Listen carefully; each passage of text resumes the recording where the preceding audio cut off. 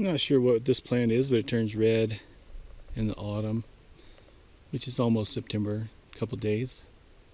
It's kind of pretty. This is Corral Creek. Don't know if that shows up very well, but it's pretty.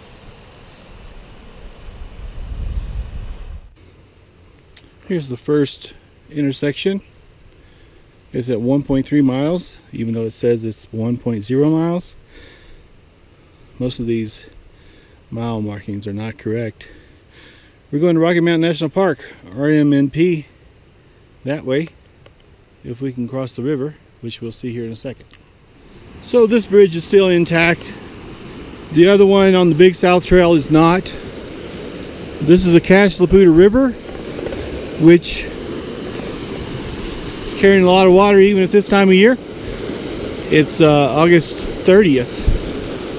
So this is a pretty good river. Wouldn't want to have to wade it.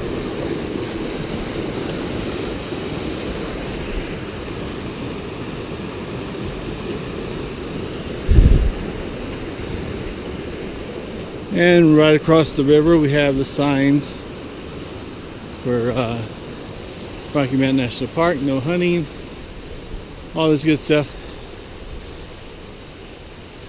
It's 5.1 miles to Mirror Lake, 5.3 miles to Memory Pass. I may try for one of those, we'll see. Half a mile down you come to another intersection. This one, if you go right, as you can see, you go to Chapin Creek or Poudre Lake. If you want to keep on going all the way, you can get to Milner Pass. This way we'll go to Mirror Lake and Mummy Pass, and another bridge to cross the Poudre River.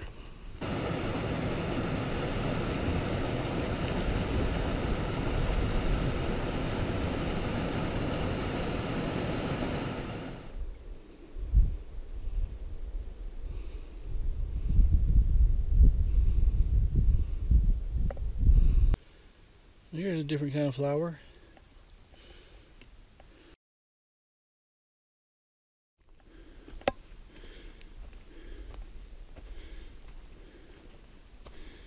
Very wooded trail. I know I said the trail was wooded. Well, it is. Lots and lots of woods. We're at the 3.5 mile mark here, about. My GPS says it's 4.9 miles to this point from the Corral Creek Trailhead. And I'm going to go to Mirror Lake. That should be another mile to a mile and a half.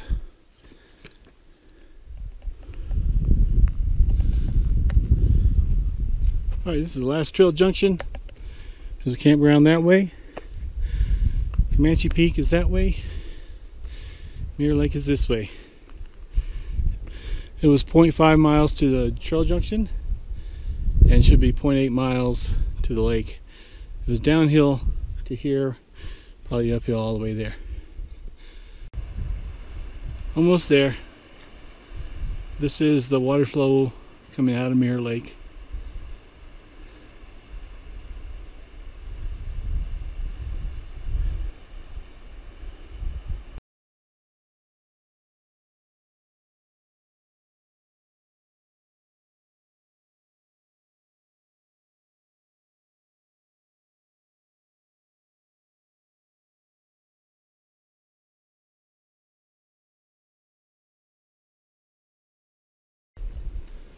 So back here at the Comanche Peak Trail Cutoff, you'll go straight.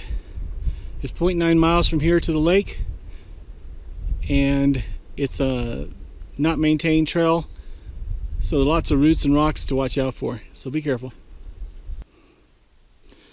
Well, here's my hammock. I rested in it a few minutes on the way up, and I'm gonna rest in it about 30 minutes now. I've walked 8 miles, my legs are killing me. I got 5 miles to go, so they're going to be wobbling by the time I get done, and hopefully this rest will help. and I need to get back before dark, so I'm gonna just set my alarm for 4:30 if I happen to go to sleep. That way I have 3 hours to get back, and it gives me 30 minutes leeway. Lots of winking.